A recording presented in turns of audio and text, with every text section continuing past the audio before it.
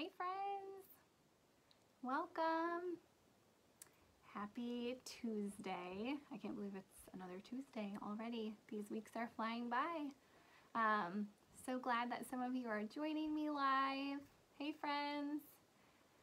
If you're catching the replay, welcome. We're glad you're here too. We are excited to share some books with you tonight. Hopefully you've had a good day and you are now relaxing with your feet up and maybe a warm drink and doing something fun. We are super excited in our family. We actually ventured out. Our local library finally opened to come in and browse, and so it was the first day in a very long time. My kids got to go inside the library, and boy, they were so excited. Oh my goodness. It literally was like they were walking through a candy store, just like bouncing from bookshelf to bookshelf, and Mom, look at this, and I can't even remember this, and it's been so long since I saw this, and they literally were so excited. I told my husband tonight that they literally could not be more excited about returning to the library. So we had to actually cut off the books going into our basket because I could not carry them to the car. So we'll have to problem solve that for future weeks. I don't like to cut off book selections.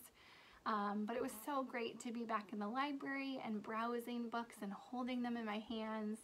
And I found some really good ones that I'm going to share with you tonight. And if you're new here, welcome. My name is Krista, and I am one half of the Literacy Ladies.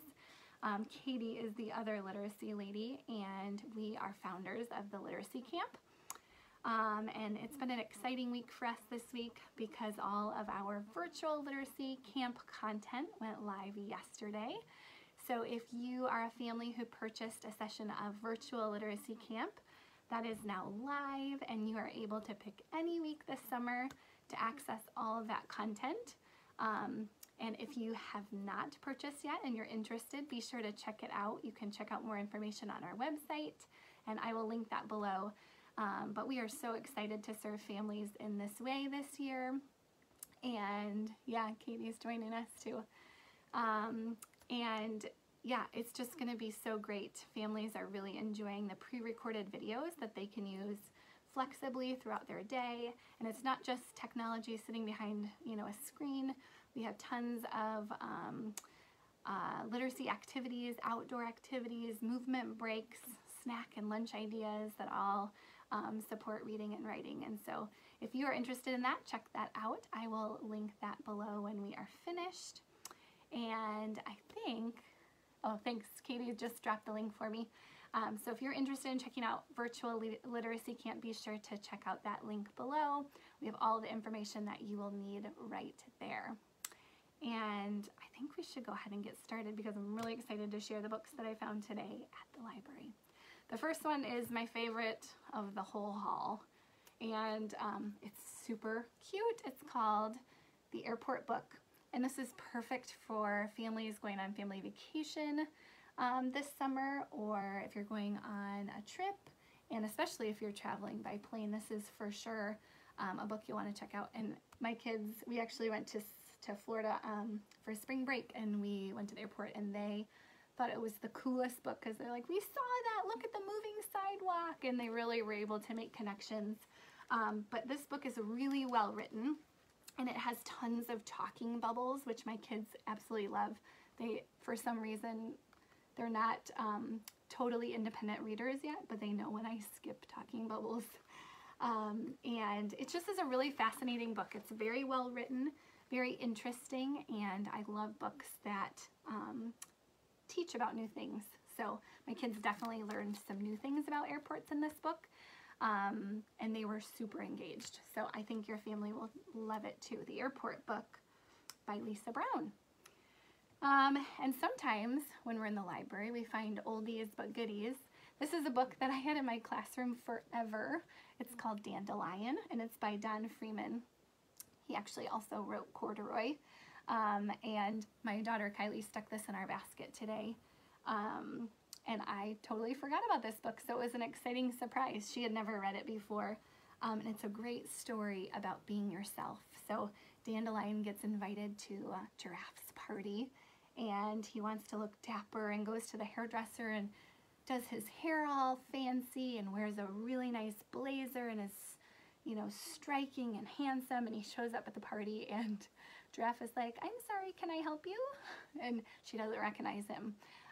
And so the story then ends with him being sad and the rain, you know, he's standing out in the rain and it washes away everything, and Giraffe finds out that he's on the porch and says, "I've been waiting for you."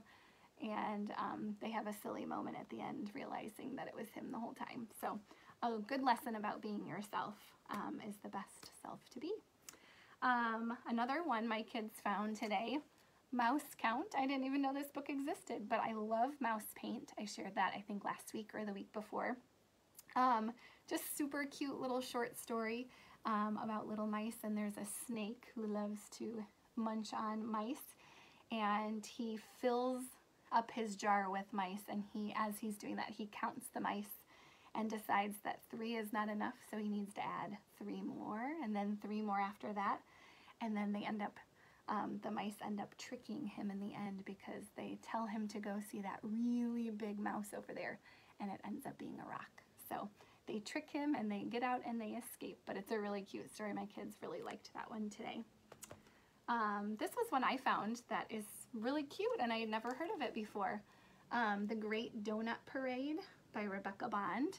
A really fun book, rhyming book, kind of a sing-song story about a little boy who ties a donut with a string to the back of his belt. And so, as you can imagine, lots of people, or lots of animals, and then some people start following along behind, and sooner or later it becomes this great big donut parade. And it's really cute. There's some really interesting language that she uses in this book, and some really nice vocabulary. There were some great moments where I could talk to my kids about some new words that maybe they had not heard before. So this was a really cute one and super cute illustrations. Katie's making a comment. We'll never. This is so hard. You guys, I cannot read without my glasses. Lots of great ones Katie didn't even know about. Cool. I'm glad that you got some good recommendations too. All right, now you know that I am like, I cannot see without my glasses. Katie always makes fun of me. And the last book, If You Hold a Seed. This is such a beautiful story, you guys. And it's by the same author, Ellie McKay. She wrote The Tallest Treehouse. I can't remember if I've shared that one yet. If I haven't, I should in the near future. But this is a really beautiful story about a little boy who plants a seed to grow a tree. And it's really short, really beautiful illustrations on each page, but talking about how something magical will happen and how there's sun and some rain and it begins to sprout and it pulls in some of those nonfiction things. I feel like I've shared a lot of books about growing and planting. I think that's just in my brain because we've been working a lot on our my in-laws garden, and we love seeing all of the plants growing in there. But it's a really beautiful story about how this tree is beginning to grow, and then in the end he ends up sitting on the branch of a tree, and he's older, and he's sharing the story of the seed with another little boy. So it's a really great story, and it's a circle story and circles back around. We always love those kind of stories. Aren't they good this week? I was so excited to share with you all 5 of those. So I hope that you were able to add those to your Amazon list, or throw them in your library curbside order, or if you're venturing into the library in person now, add them to your list, and I know your families will love them. So I think that's all from me, friends. Thanks for tuning in. If you are watching live, it was good to see you. And if you're watching the replay, we're glad that you are here too. And share with us before you leave in the comments a book that your family is loving this week. I always love to get new recommendations. I actually got a text the other day from a good teacher friend of ours who had some new titles for me that I'm excited to check out. I have them ordered through our electronic library, so I'm excited for those to come in, and I will share them with you as soon as I get them. So until next time, friends, happy reading, and I hope you have a great night.